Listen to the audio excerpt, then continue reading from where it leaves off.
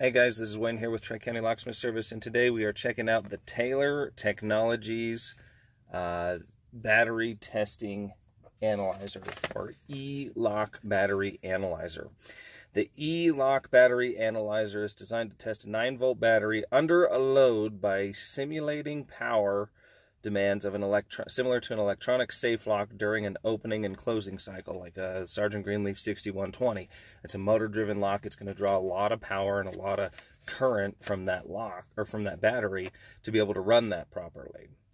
It will immediately tell you if there's a particular battery that will perform in most modern motorized or solenoid-based electronic locks. So basically, we just connect our battery to this machine, and this is what's crazy about this, is you can get a whole box of batteries right off the shelf at a store, and you can actually get significantly different results based off of batteries in the same package. Even batteries brand new, just opened, like these here, right out of the package, can read differently. So this Duracell right here, this is a Duracell that comes with a lot of locks. You can tell it's not for individual resale, and it just looks different. Like this is one that you would buy from the store, and this is one that would come with some kind of a lock normally. So we want a 7.0 volts or higher is recommended. So right here, you can see we've got the battery attached. All we got to do is press the button, and you can see that we're down to about 5.7. And we hold this for 3 seconds. 1, 2, 3, and about 550 is all the volts that we're going to get out of this. So this battery is really not that good. This would not be an ideal battery to put into a safe lock. Now, if you give it the original good old test on your tongue, it still bites. So you would think that it's still good, but it's not. It's nowhere near any good. Let's test this one here. Okay, we got 6.5 volts. Boom.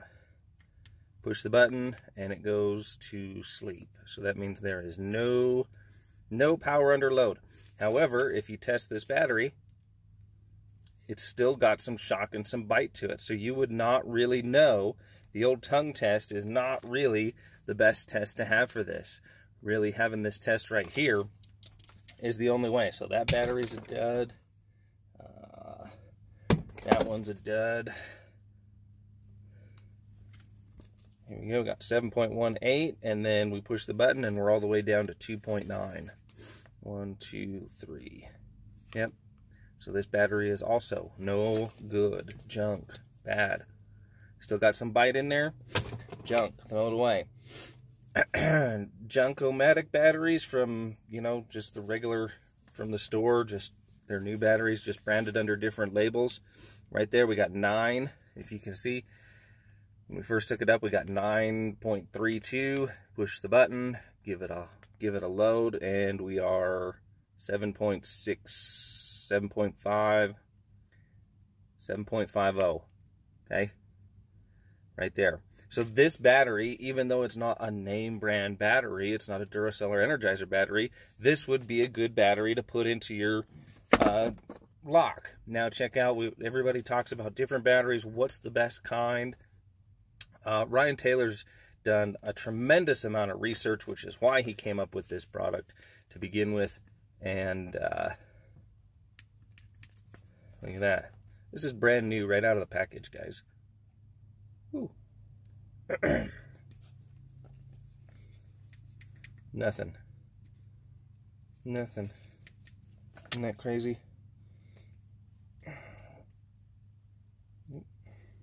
So, yeah, brand new battery, doesn't even register. So, unfortunately, there you go. So, you can't trust, just because you pulled it out of the package, this was the Energizer right out of the package. Just because you pulled it right out of the package doesn't mean anything. Doesn't mean anything at all. A couple other selling points on this is when you come out to go do a safe job, you can pull out a tool. You're pulling out a tool and it looks like you're doing something. If you just come out there and just change the batteries, Well, the customer's going to be like, well, what the heck? I could have done that. You're going to charge me $150 to come out and change the batteries?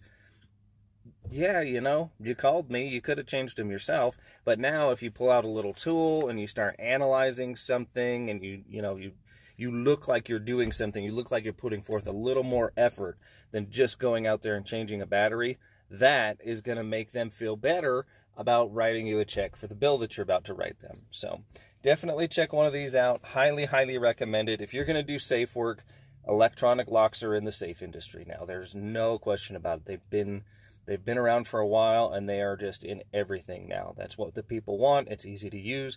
They are everywhere. And if you're going to be working on safes, this is going to be a tool that's going to help you do your job better.